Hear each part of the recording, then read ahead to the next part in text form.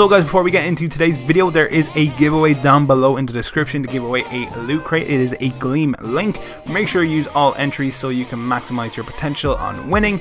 And yeah, guys, let's get into today's video.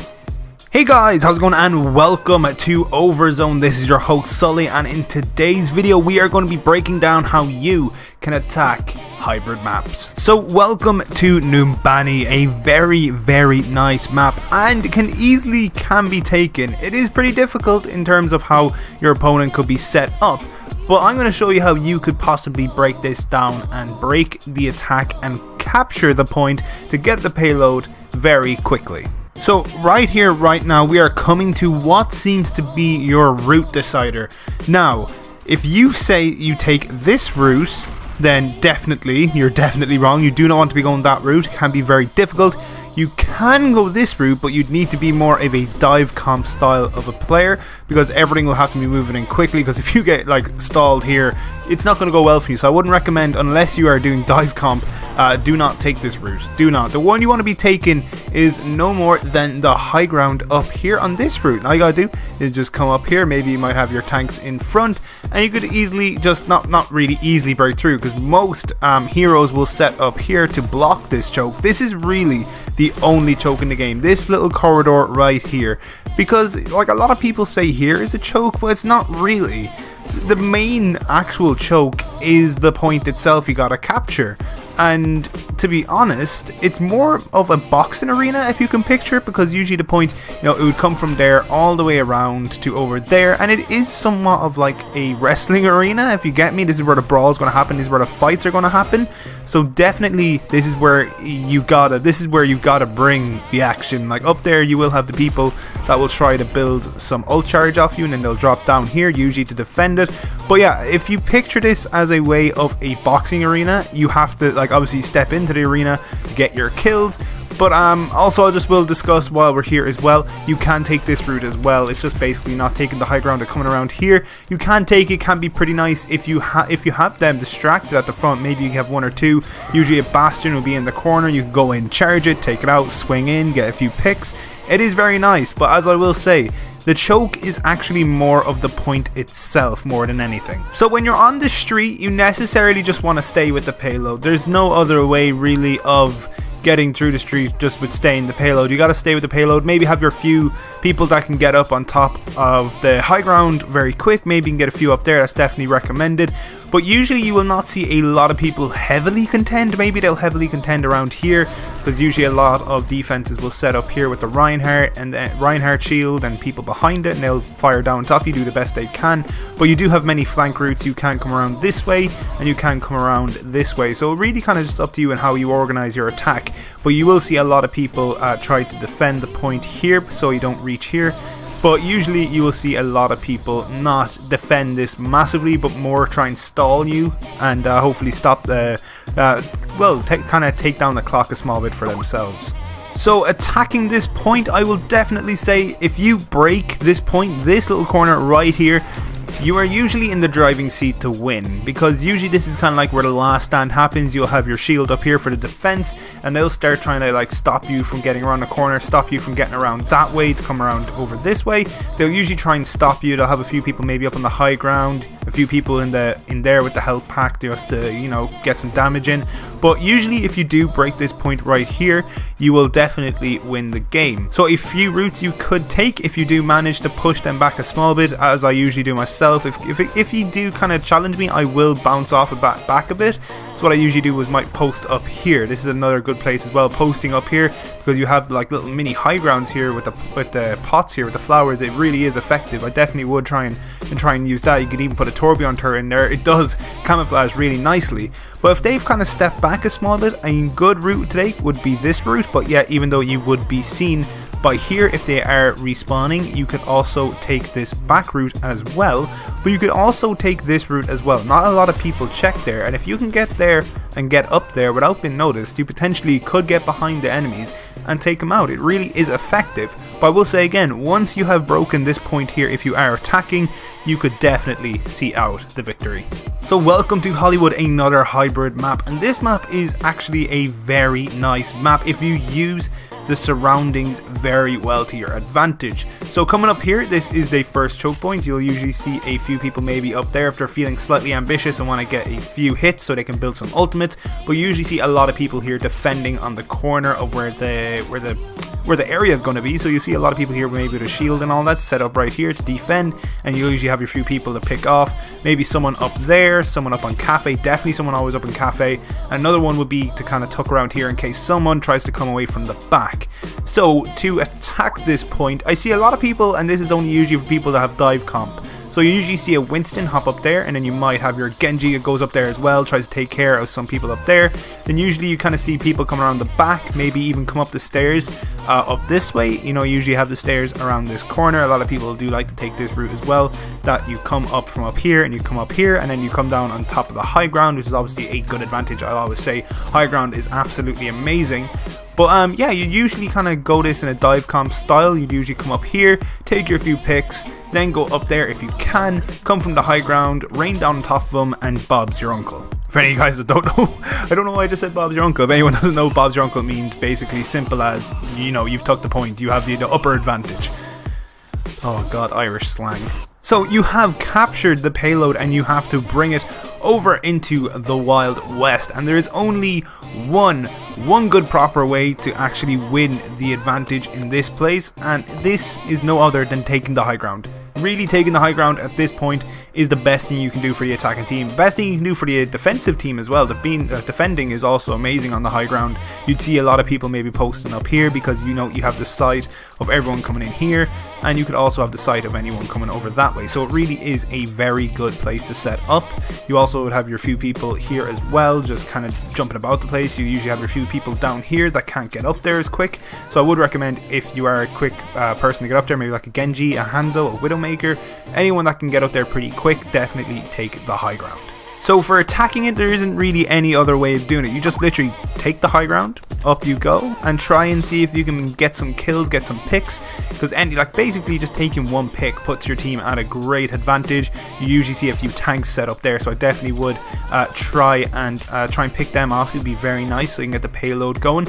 But usually you'd want to take the high ground in this. This is the only way you have of getting some advantage, because the high ground is obviously the best thing to have in this game. You really do have an advantage taking it, and you know, you basically get sight of everything. Right, now we are in alien attack, and this is the final part, and it is a very close kind of quartered area. The really only open part is really where the payload goes, but anywhere besides that is very close quartered. So I would say this is a very Reaper friendly map. This is a brilliant map to use Reaper on. But if you can just literally quick dash up here, if you're someone that can dash or climb, this is a very nice place to go. You come up here, this is how I would attack it anyway if I was a hero that could do this. And next thing, you are literally behind enemy lines. You could even come down here if you wanted to, because usually you'd see a few supports or snipers along here, so definitely is a good route to go.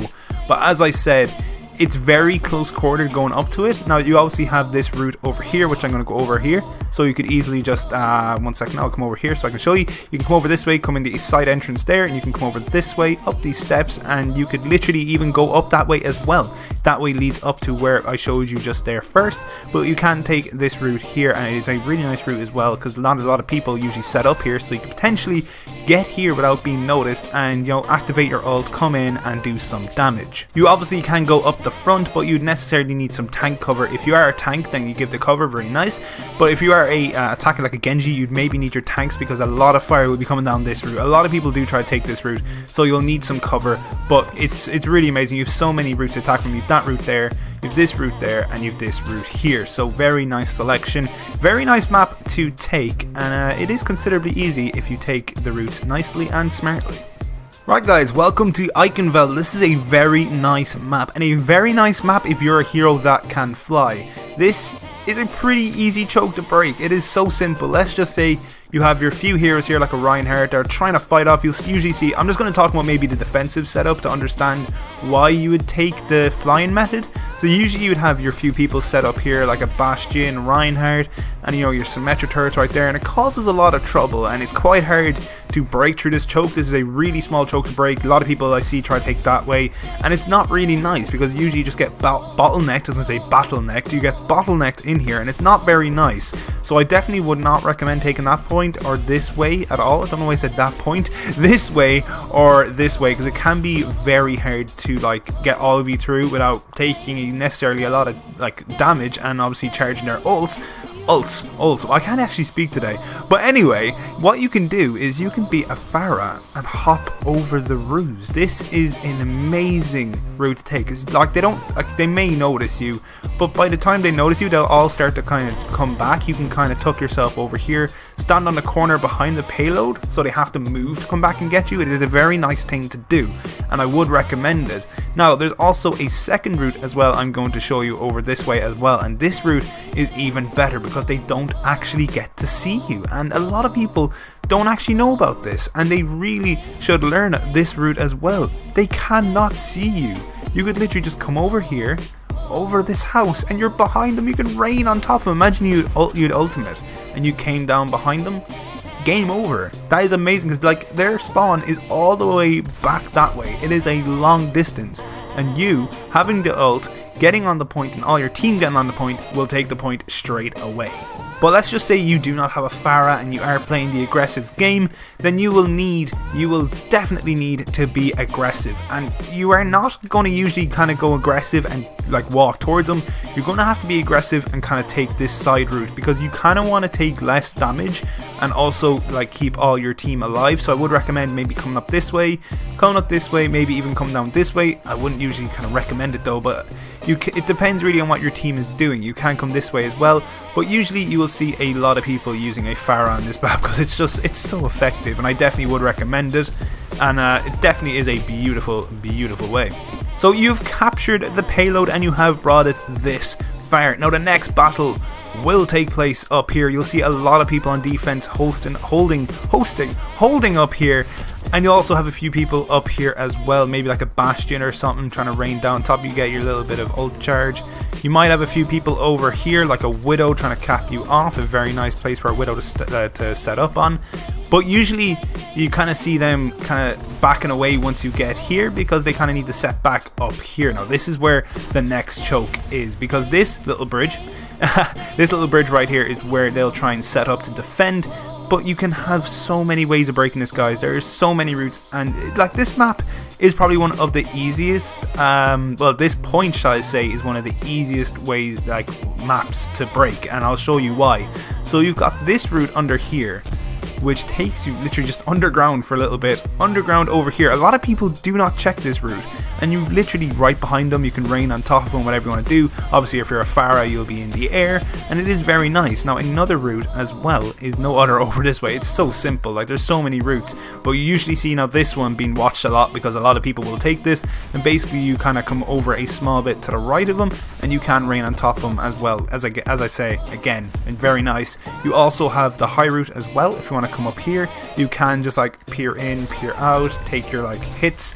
Obviously, as I said, if you're a Pharah, you're going to be in the sky, but I'm just taking examples for like a free soldier players or anyone that plays Junkrat. You can spam, you can just really knock into them. It really is nice and effective. These are the routes I would take, but let's move on to the next point. Welcome to King's Row, the final map we're going to be showing on this, how to break the hybrid chokes. Now this one is so simple, and I'm actually going to change character to show you how simple this is. Now this map is defended. I've seen this map defended in so many horrendous ways that you could take so much advantage. So this is a very nice map for Winston, and I'm going to show you this why. So I've seen, it's even happened to me as well, and I feel so sorry. I don't really know why I feel so sorry, but a lot of people tend to set up here, and this is a no-go area. If you are defending this map, never, ever, please, never defend here. You're just so asking for a death. This, like, their spawn is right there. You're going to be taking too much damage for you to be healing as well. So you got to think about it. You got to go somewhere where you aren't going to be taking damage 24/7.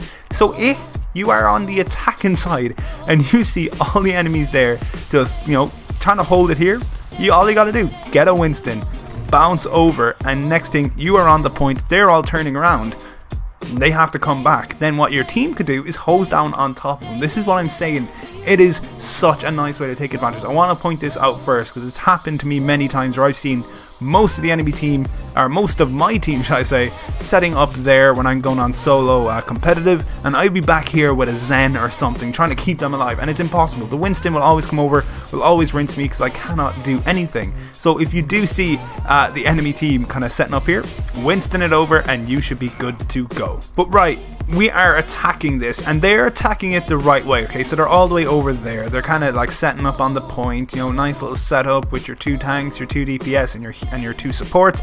So it can be pretty difficult to attack. Now, a nice way I usually like to play this as well is if you have a Zarya. What I usually like to get the Zarya to do is to bubble me when I jump over, so I have my little bit of protection and she gets her little bit of a charge. And then once I'm in mid-air, I try and signal everybody to, once like I'm halfway, to kind of start going in and charging, because everyone, once I pop down my bubble, I have my little bit of security and I can start picking them off, and they can also go and start working on people that I'm trying to kill as well. So it necessarily is a nice way to attack it, but if you're not that confident yet, I can give you a sort of a route you can take as well. Now, I usually wouldn't recommend it, so it kind of is up to you, our good friend Zen right there. But anyway, we're going to come up this way, and a lot of people do not like to take this way, but I actually don't. I think it's actually okay, and you can't come over this way. Come over this way, up the stairs you go, and you can set up here. It's not the greatest place. I wouldn't recommend it. You can put down a shield up here, get your supports, get your DPS to put in a little bit of damage in here. Then you can move back. You can maybe try and plan a dive. It really kind of matters what style you're up for. But the usual main attack you'd like to see in this map is, say if you have a Rhine shield right here, and you kind of come around here trying to block as much damage as you can so your shield can still remain up, and then what we want to do is pounce on top of them and then just literally rain right on them. It's usually the best way to do it. Maybe get a few people up onto the high ground, definitely would help, but that is definitely the routes you want to be taking in terms of attacking King's Row at point A. So you have attacked at point A and you have successfully taken it. Now let's have a look at a few routes and a few ways you can attack the streets. So route number 1 is no other than going with the payload and kind of just, you know, straight through. There's no other way, just kind of go along with the payload and fight along with it. But there are a few ways you can go. I usually see a lot of, okay, fail jump right there. So usually you see a lot of people come up here onto the high ground, maybe like a Junkrat that can spam their bombs down, a Widowmaker, a Hanzo if you're pretty accurate. But I usually see a lot of Junkrats come up here and kind of rain down top of them. Very nice way to do it, but I've obviously got my own way and my own route that I love to take, and this is no other than coming from behind. This route right here, coming in from Hotel, coming through the back alleys, is a fantastic route. Now you can be sighted obviously, because if you have some enemies right there, they can see you, but if you're lucky enough, you could potentially come up here and be behind them without them even noticing. And as you know, look, as you can see right on my screen, I'm nearly towards Primal, and getting a few kills, you would generally have Primal at this stage, and you can use it, but you can keep it if you want to. But say if you're struggling and you needed to break this point, then you could just jump down, activate Primal, and kind of start knocking them back. Maybe get a few kills, get your DPS to kind of go along with you and target the people you're hitting, and you know, next thing you know, you are at here and your point is taken, and you should be hitting this checkpoint, and then you should be into the final stage. So welcome to final point. This is where it's make or break. What I mean by make or break is it's either going to go really well for you or it's going to go horribly wrong. So if I was to attack this, I would usually like to maybe get someone up there on the high ground up there. Usually a nice place to cap off a few people that try and come around here or even up there. But how I would attack this is really no other. I do not like taking that route. That route in there, I do not like taking for some reason. I just don't, I don't know. It's just too confined as a Winston player, because I usually like to play Winston on this. It's a very Winston style map and I really do love it. But I'd usually maybe have the DPS go in there or something, but I generally would not advise if you are a Winston or a tank. I wouldn't like to go in there. It's very close quartered and, you know, it just, I wouldn't recommend it. So how I'd like to play this is actually just jump up high and then just drop down. That was a little bit of a fail right there, but I'd usually have myself to kind of just jump up high and kind of just shake them off a little bit, you know, kind of make them feel unsettled, make them drop back a little bit more, because if you can break this bend, it's really kind of game over for them, because they're all going to be gathered around this point and they can't really do nothing. There is no places to hide, while we have all the advantage. We have the high ground up there we can use, we have the high ground up there, we could also have the back route here as well. So if I was to attack this and I was looking at different ways, you can obviously just do the whole bubble thing. This is what I would do as a Winston, because Winston is more of an aerial person. I really like Winston for that ability. He can control a lot of areas. But if you were someone that was like a flanker or a DPS, what I'd usually like to do is come this way, and then you can come up here, and then you literally, if you turn this bend right here, you are literally behind enemy lines. If you see a few people come down here and they don't even notice it, you can just drop on and you can just come down and start raining on top of them. Another route is actually this route up here. Now I'm not going to take that route because I know I'm going to die and I'm going to end up spawning all the way back at the other side of the map, but you can come up here and you can potentially rain on top of them. If you're a Genji, usually a lot of people would see up here because they can just drop down and activate their ult and come down and start raining on top of them. So if you can manage to break this bend up here, it's potentially game over for defense. They'll be on a massive struggle, and yeah, you potentially have won the game. So guys, that's it for today. Hopefully you have enjoyed it. If you have, make sure to let me know down below. And if you need any more tips and tricks on heroes, maps, or anything, let me know down below. I'm pretty sure we would all love to help you out. Hopefully you had an awesome day, and we shall see you for the next one. Bye bye.